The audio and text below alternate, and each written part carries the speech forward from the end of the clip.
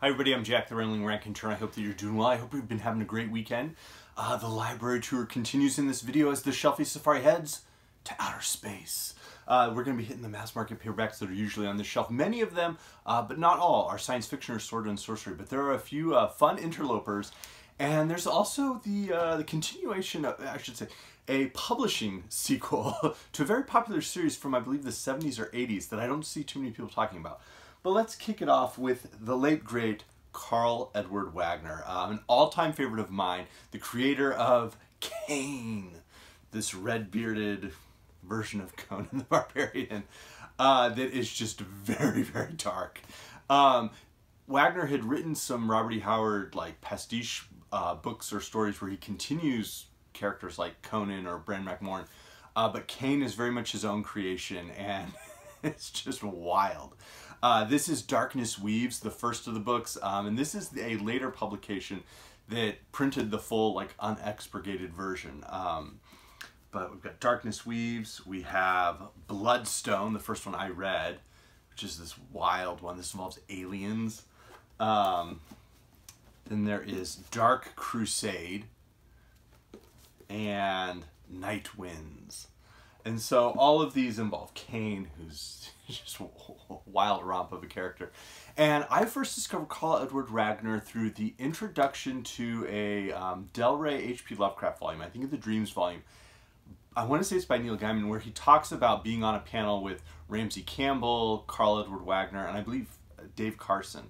And that was the first time I came across the name, and I thought, oh, I've heard of Ramsey Campbell. I've read some of his, books or stories.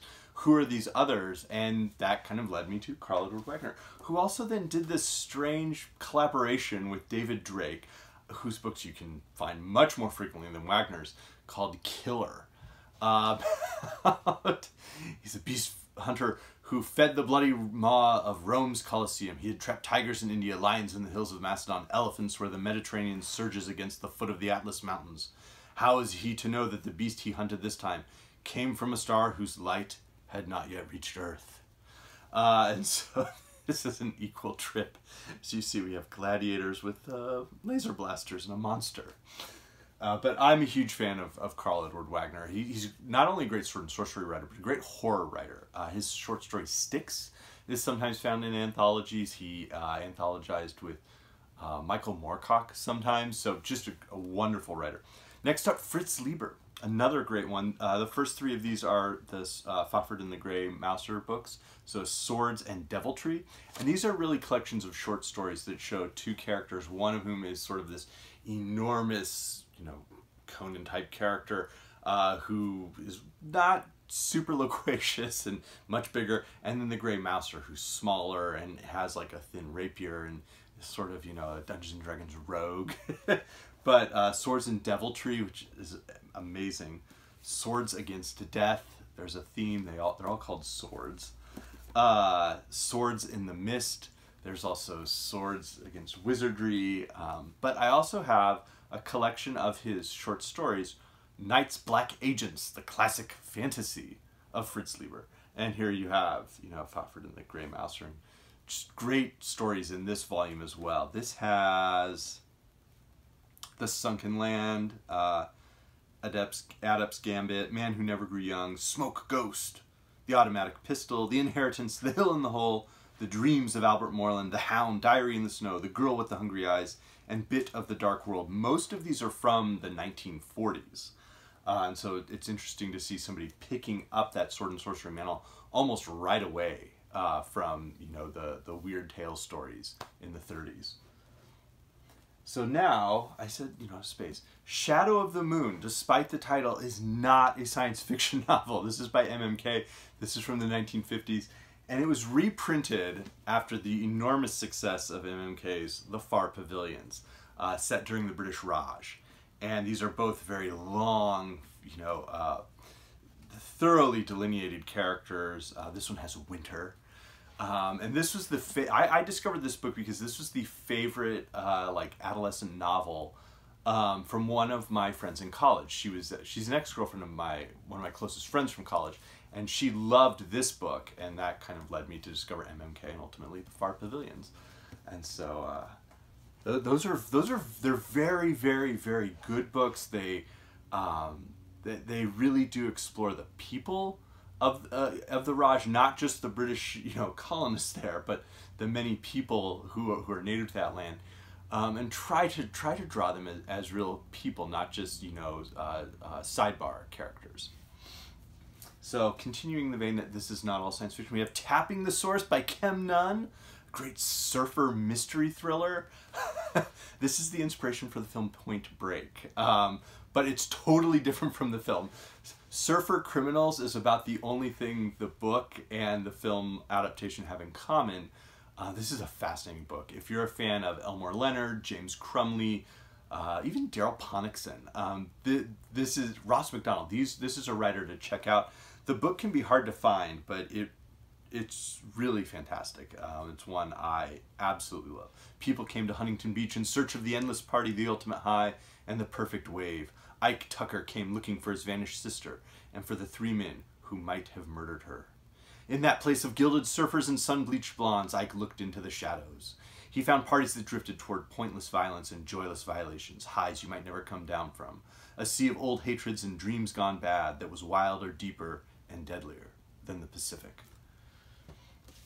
In the aftermath of Ian Fleming's death, his estate wanted to continue the James Bond novels, and so they tapped Kingsley Amis to write one, and he used a pseudonym, Robert Markham, and produced Colonel Sun. The titular character is the big bad of the book.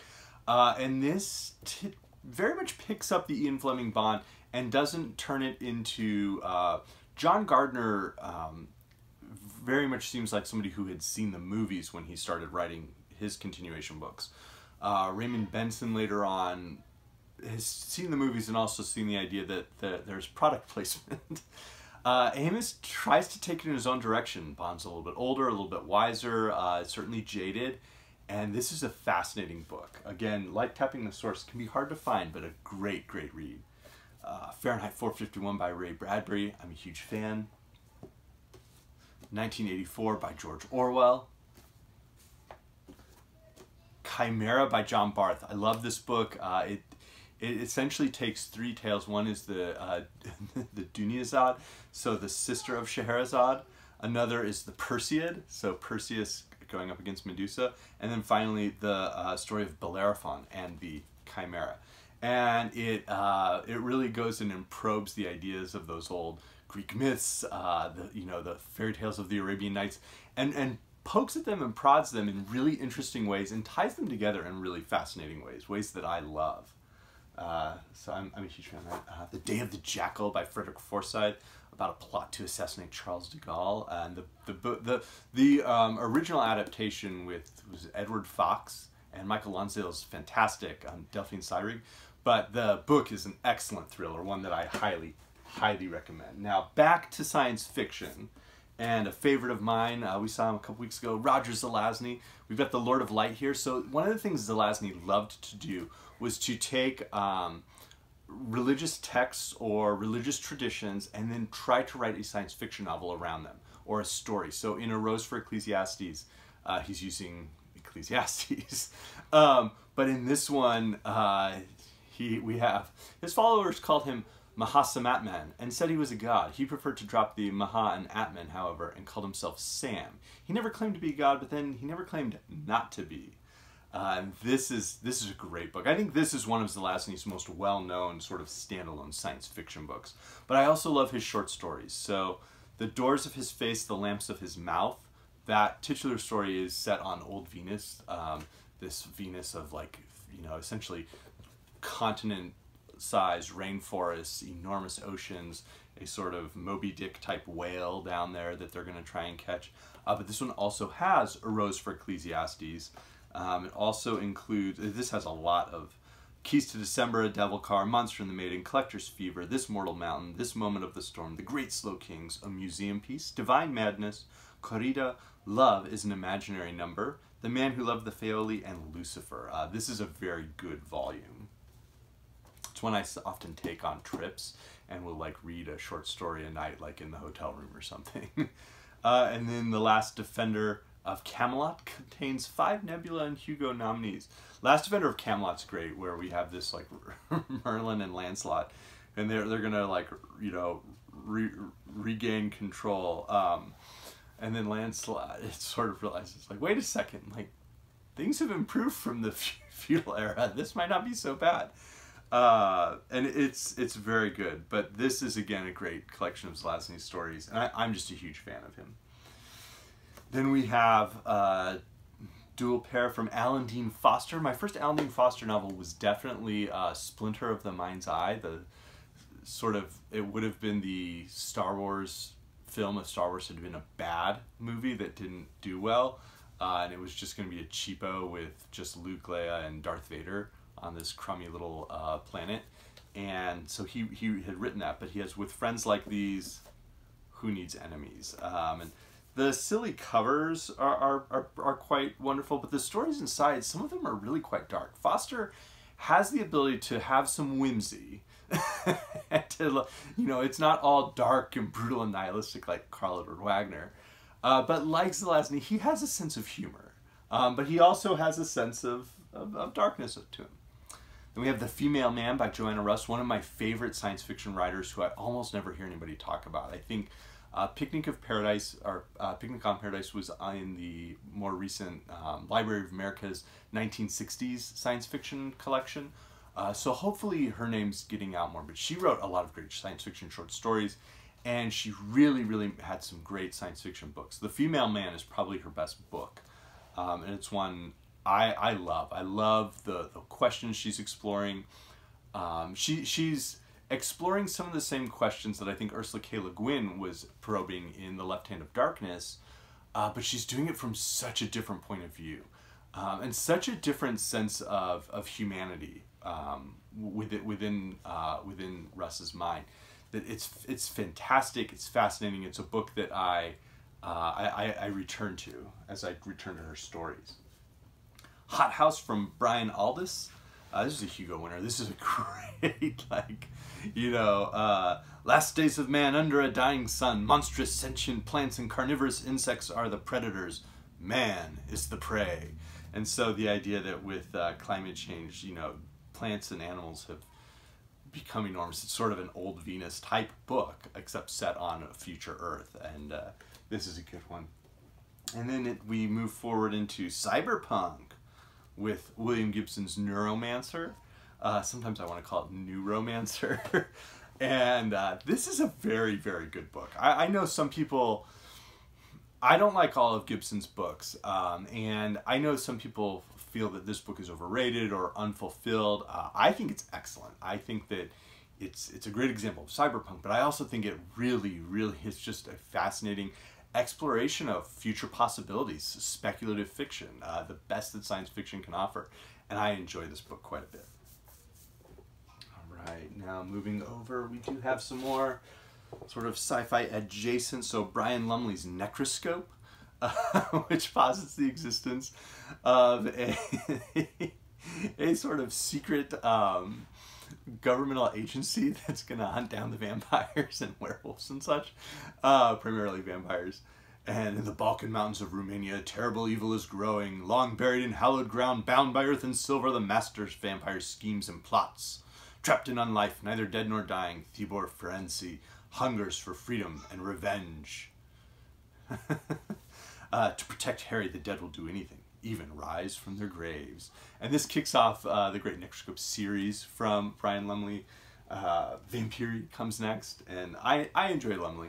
He's got the cosmic sense of horror, the Victorian horror, but then he couples it with very protagonists who are very much willing to take action, not just like sit and let it happen and look around, but pursue a route. The Beetle from Richard Marsh, and this is in the weird Penguin Yellow book series, Yellow Spine series, which I believe I think it was primarily sold in the UK, but the Yellow Spines are like horror books, and this is one. This is a Victorian era horror book. So the Beetle arrives from Egypt, a creature of horror that can change its shape at will and compel others to do its bidding. Bent on revenge for a crime committed against the disciples of Isis, the Beetle terrorizes its victims and will stop at nothing until it is satisfied. Clive Barker's Cold Heart Canyon. Clive Barker has some great short stories. Some of his books I was totally disinterested in. This one I find fascinating because of the way that it looks at silent film Hollywood and sort of old 1920s, 1930s Hollywood, and then couples that with this like 1990s action star who's recovering at the estate, and turns out that it's haunted and all sorts of horrors ensue. But that's why I enjoy this book, is because of the way it looks at those old silent films. Neil Stephenson's Cryptonomicon, sort of early cyberpunk almost. I enjoy Stevenson. I know there are people, his books can be very long and filled with these characters or details that are almost parodies of Charles Dickens, perhaps unintentionally, but I think the books are interesting. And then the great A Fire Upon the Deep by Werner Vinge. The only one of Vinge's novels I think that I've read. I love his ex-wife, Joan D. Vinge's Snow Queen series. But I believe this is the only Werner Vinge book I've read. So I don't know if, I enjoy it quite a bit. I don't know if others have read it and would recommend other works from him. Couple more. Around the World in 80 Days by Jules Verne. I've had this copy since I was a kid. I love this book. I think that's my favorite from Verne. I really like Journey to the Center of the Earth, but I think I slightly edge Around the World in 80 Days. It probably just depends on which one I've read most recently. And then Alice's Adventures in Wonderland and Through the Looking Glass by Lewis Carroll. Again, this has been a copy I've had since I was a child. And this is a book that it's interesting to reread. There's so much humor in it that is subtle, and that I didn't, I picked up maybe some of it the first time. I was always horrified by the poem Around the Walrus. And the adaptation scared the living daylights out of me. But it's a book I reread probably about every 10 years or so. So now, that weird series I told you about. So I don't know if people remember the Wagons West series. I believe the author was Dana Fuller Ross in certainly the 1980s, maybe the 1970s as well. But it was like Independence, Nebraska, always with an exclamation point, Oregon, Arizona. And it had this whole like saga of all of these different characters in these same couple families. Well, the same crew pushed out The Children of the Lion, which uses as its frame narrative primarily Genesis and Exodus, and really primarily Genesis, but characters interacting with with personages from the Book of Genesis and then later on the Book of Exodus. And so Hagar, Abraham's concubine, is in this book. As are other, we get to see ancient Babylon. We see sort of the journey of Abram and Sarai over into the Promised Land. Not many of the books are, I would say, extremely well written and well characterized. But the first one, Children of the Lion, is pretty interesting. I think the best one is The Shepherd Kings, which is the second book and deals with Jacob, the son of Isaac, as sort of this shepherd king. And I think that's just like an interesting concept. It also has Rachel, but Hadad, a young artisan, poor, broken in body, but mighty in spirit. Together, Hadad and Jacob, they forged a legendary friendship that shaped history. And from the women they loved, they gathered strength. But The Shepherd Kings is probably the best of the Children of the Lion books. There's also Vengeance of the Lion, and then Lion in Egypt is the fourth one. It continues through to the Exodus. The Sea Peoples is one of the titles. And as the series goes on, certainly after the second book, as with Wagons West, there's some that there's some an energy to it. There's many where it's part of a series, and that's how we'll say it. The last of these would be The Story of O by Pauline Réage. This is a purchase from my wife, but it is a book that explores human sexuality and human relationships in very frank detail. And so this is one that's on that same shelf as well. Juxtaposes so well with The Children of the Lion. Yeah, let me know if you've read any of these. Recommendations, certainly for Werner Vinge, but for any of the others as well. And I hope everybody's having a great week. We'll see where we are next week. Thanks.